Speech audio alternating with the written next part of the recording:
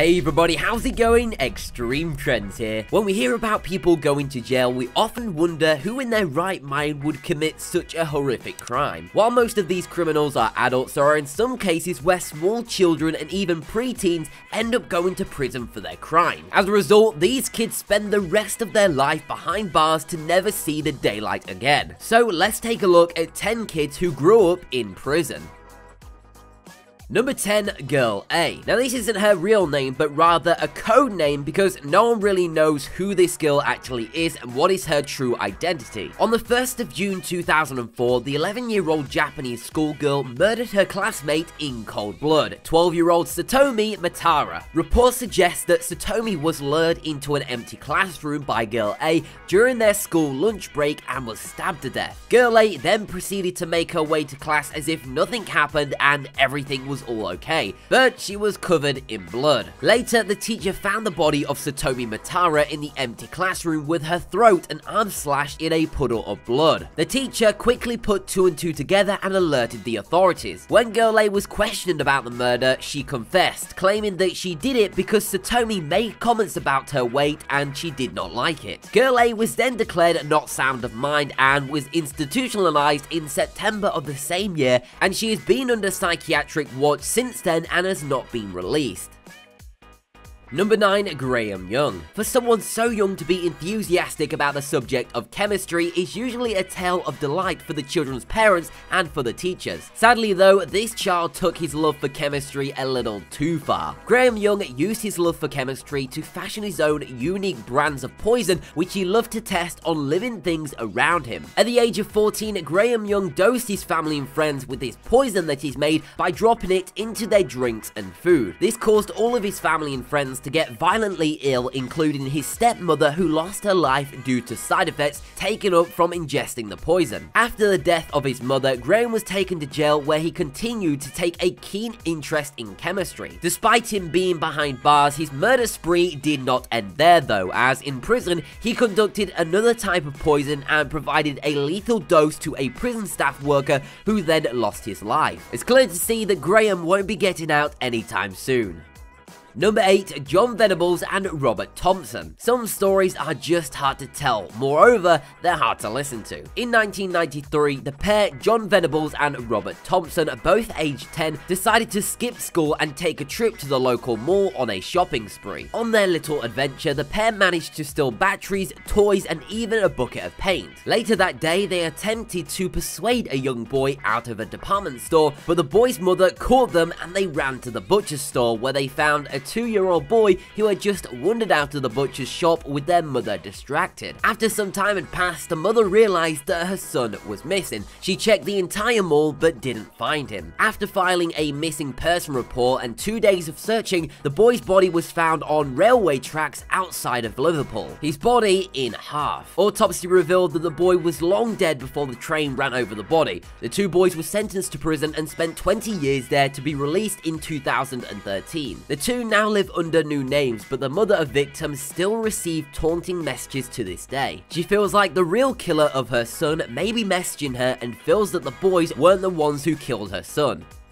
Number 7, Jesse Pomeroy. This one is an old case but should still be brought to notice because it's probably one of the first instances of a kid making his way to prison for such a dangerous crime. In 1871, Jesse Pomeroy kidnapped and tortured 4 young boys when he was just 11 years old. In order to repent for what he did, he was sent to a reform school but was then later released for good behavior. However, once he was out, he moved on from torture towards something much more deadly. After a few years later, Jesse met a little girl who he tortured for hours before eventually murdering her. He then also killed a 4-year-old boy by slashing his body to death. When he was caught, Jesse Pomeroy admitted to his crimes without any feeling of guilt. As a result, he was taken back to custody where he spent a long chunk of his life.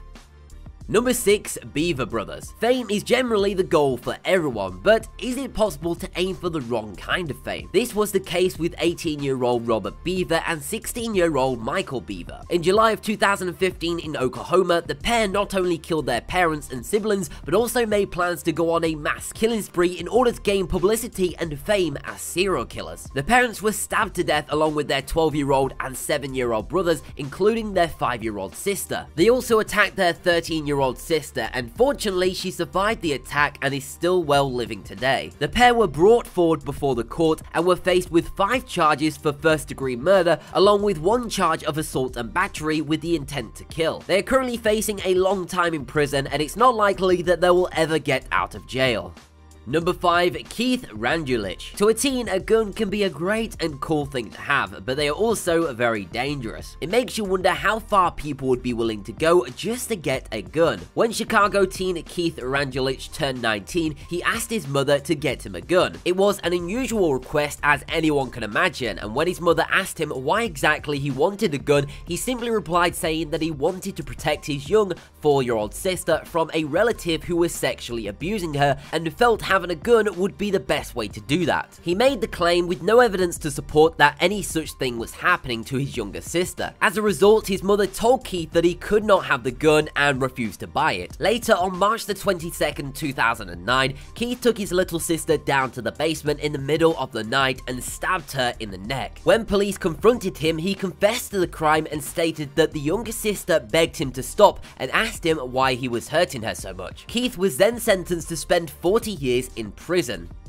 Number 4. Thompson toddlers. We often see young kids as innocent, incapable of doing anything wrong, especially to others around them. But these 2 kids will prove your perception wrong. In Houston, Texas, Raquel Thompson, along with her boyfriend, decided to go out and pick up some takeaway pizza for themselves and their family. In doing so, they left their 4 children alone at home. While they were away, the twin 3-year-old put their 19-month-old sister in the oven and turned it on. By the time the couple got home to their children, the young child had already died due to severe burns and injuries sustained due to the event. The police and the emergency team arrived on the scene and questioned the children. The twins confessed that one of them put the baby in the oven while the other turned on the oven. Despite the confession, no charges were filed and the twins got away. However, charges were filed against the parents for child endangerment, and the children were all taken into foster care, including their 5-year-old son, who was asleep during the time of the incident. Number 3. Josh Phillips. We often send our kids outside to go and play with the neighborhood kids, and they usually have a grand time doing so. But what happens when your young child goes out with the intent to kill? That's what happened here with 14-year-old Josh Phillips. He went out one day to play baseball with his neighbor, 8-year-old Maddie Clifton. After playing in the forest, Maddie was declared missing by Josh and her family. A search party was arranged, but days went by and nobody found the little girl. However, that was until one day where the waterbed in Josh's room was leaking and his mother decided to take a look and fix it. It was here that she found the body of Maddie Clifton. She had been beaten over the head with the baseball bat and stabbed 11 times and thrown inside of the waterbed. Josh was then sentenced to spend his life in a maximum security prison at the age of 14. Recently, a case has been filed to have Josh released on early parole, which the parents of Maddie Clifton have fought very hard to prevent. Josh is expected to be released